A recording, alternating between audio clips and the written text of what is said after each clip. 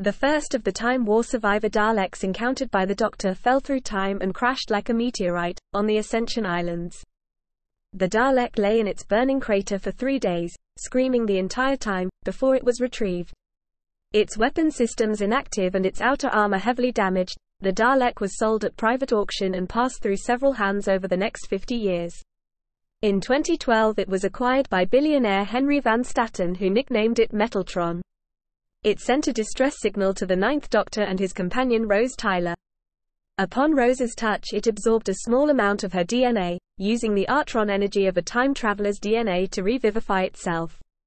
Breaking out of confinement, it went on a rampage, only to realize that its absorbing Rose's DNA had caused it to begin mutating into something different, something new, a Dalek-human hybrid with the swirling thoughts and emotions, and the reluctance to kill, of a human.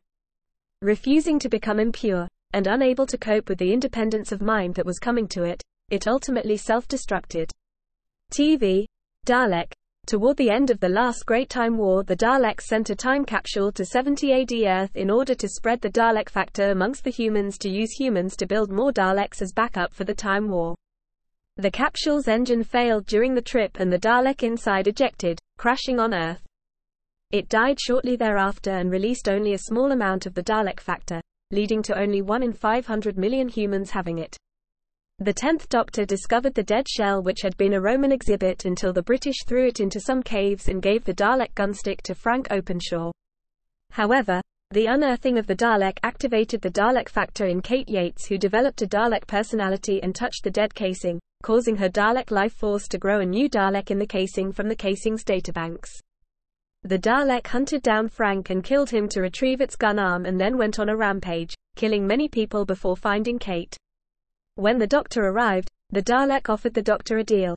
If he gave it a way to travel in time and space, it would spare Earth and go to another planet to rebuild its race and spread across the universe. If the Doctor refused, it would destroy the Earth. With no way to destroy the Dalek, the Doctor agreed to the deal and provided it with an old time ring he had stored in the TARDIS. The Dalek revealed its plan to be to travel to the year 500 million, where humanity was peaceful and had no knowledge of the Daleks.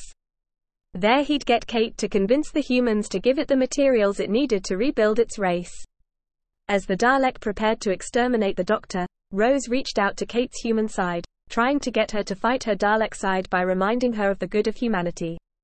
After a mental struggle, Kate's human side regained control and she used her Dalek knowledge to set the time ring to self-destruct. The Dalek, trapped by Kate in a force field to protect the Doctor during her mental struggle, was caught in a warp implosion caused by the time ring self-destructing and was atomized. The Dalek factor in Kate then deactivated without the Dalek there to stir it up, and she lost everything the Dalek factor had given her, including her increased intelligence and Dalek personality. Pros. I Am a Dalek. A group of surviving Daleks unleashed their proton cannon on 22nd century Earth, resulting in all life becoming intangible, unable to touch solids.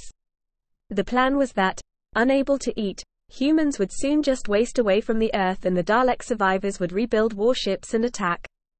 The 10th Doctor used the Krikush to reach the proton cannon. Unhurt by the Daleks' rays, the Doctor made some adjustments and turned the weapon against the Daleks. The humans became solid again and the Daleks with their protective shields were left intangible. The Daleks judged this an unacceptable outcome and self-destructed. Comic. Extermination of the Daleks. One Dalek, trapped in the Matrix under Gallifrey, was encountered by the 12th Doctor after Gallifrey's restoration. The Doctor speculated it had been there since the Cloister Wars. It begged to be exterminated when it was ensnared by the Cloister Wraiths. TV. Hell-bent.